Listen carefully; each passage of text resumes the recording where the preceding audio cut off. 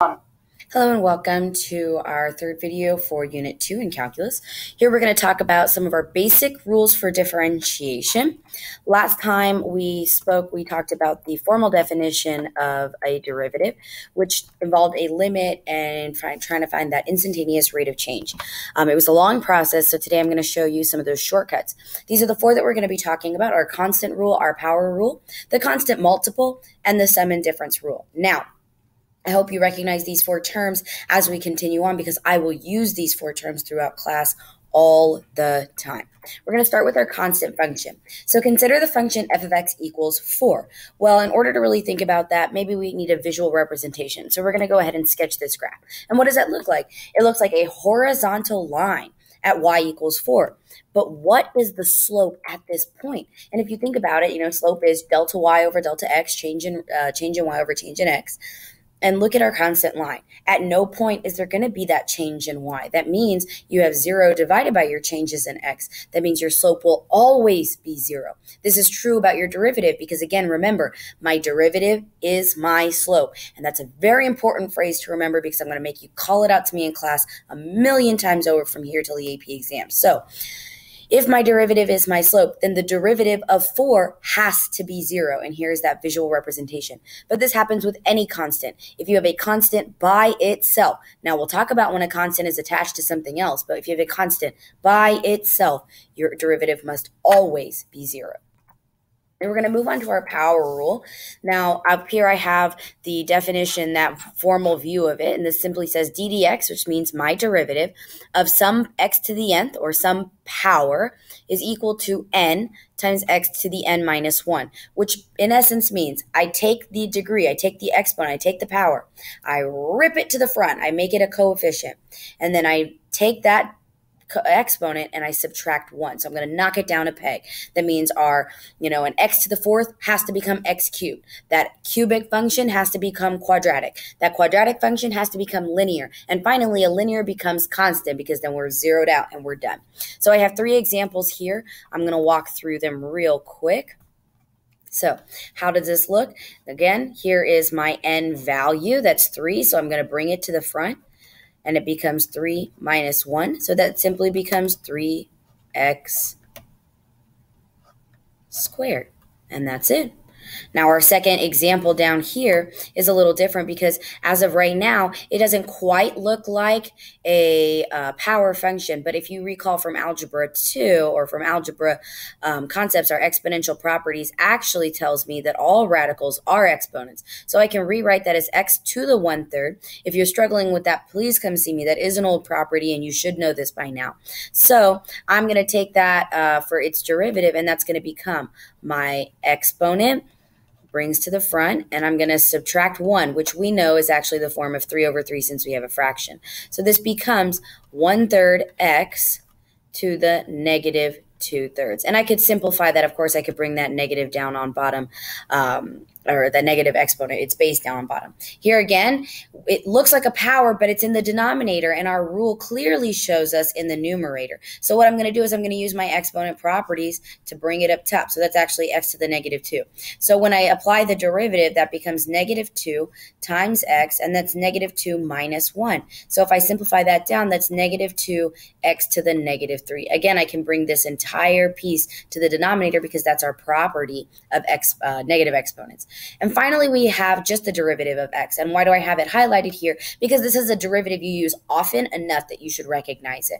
So the derivative of x is just going to be 1. But if you need that proof, I'm going to show it to you. X can also be written as x to the first power. So if I take that derivative, that becomes 1 times x to the 1 minus 1.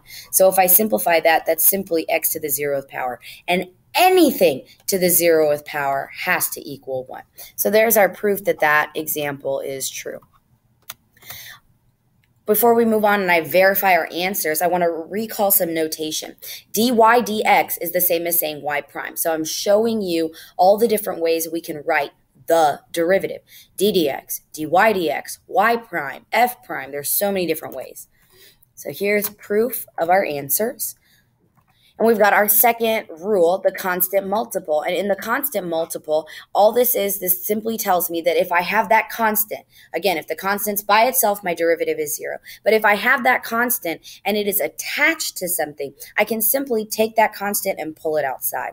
So we have this first example. And basically what this is telling me is I can say it's simply 5 times x to the fourth, and I can apply this derivative. So that becomes 5 times the derivative. So bring that 4 down, x to the 4 minus 1, and that becomes 20x cubed. And that's all it means. So here again, I can bring that 4/5 out. That's really t squared. So that becomes 4/5 times my power rule, which simplifies down to 8/5 t. Down here again, and again I have my x on bottom, so I'm going to rip it up to the top, so that's actually 2x to the negative 1. So I'm going to keep that constant on the outside, do my power rule, and then I simplify, and that becomes negative 2x to the negative 2. And again here we're going to rewrite this as a power, so that's actually 2x to the 1/2, and so I apply my derivative. I bring that 2 to the outside, and I start my power rule. Minus 2 over 2, which simplifies down to, these are going to cancel out, so that simplifies to x to the negative 1/2, which is the same as seeing it as 1 over x to the 1/2, which is the same as saying 1 over x, square root of x. Okay? And our final rule will be the sum and difference rule. But before we talk about that, here's that other notation I was telling you about. We saw dy dx was equal to y prime. And if y prime is equal to f prime, then dy dx has to also be equal to f prime. Here's proof of our answers. One more. Cool beans. And finally, we have our sum and difference rule, or sum and difference property, actually. And this simply tells me if I have multiple terms in a equation, sentence, polynomial, whatever you want to talk about in your function, if you have multiple terms, you can literally split each term up.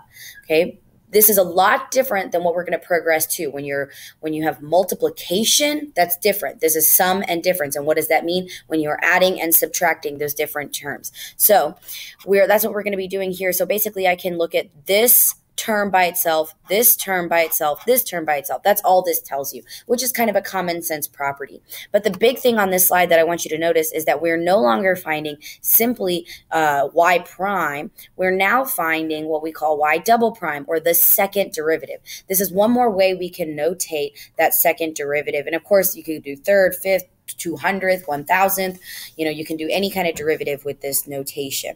So let's go ahead and do our derivative right here. So the original derivative, y prime, should be equal to 3x squared minus 4, and then technically plus 0.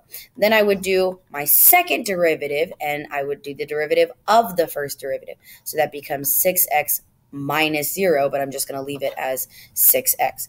Down here, we have our second example, and we have y prime would be equal to 6 times 1/2, so 3x to the 5th minus 6x, and then plus 1. So then its derivative, or the second derivative, becomes 15x minus 6, and technically plus 0. But we're going to go ahead and just leave that as it is. And our final example, the third example on this page, tells me we have 4 times negative 1/2, so negative 2x to the third plus 3, and then of course plus 0. So the derivative of that becomes negative 6x.